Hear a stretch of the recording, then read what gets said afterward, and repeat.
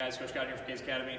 Going to go over another exercise that we use a lot, again, for crossover symmetry, so copyright, all that. This is 90-90 row with a press.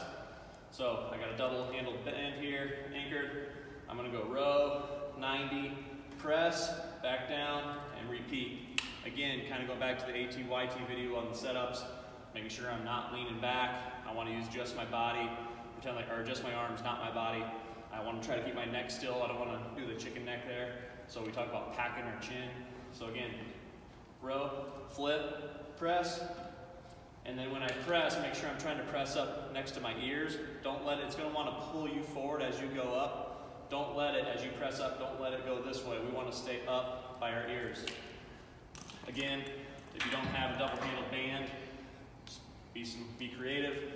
Go back to the AT-YT video for setup, but same deal. Row, press, flip. Row, flip, press.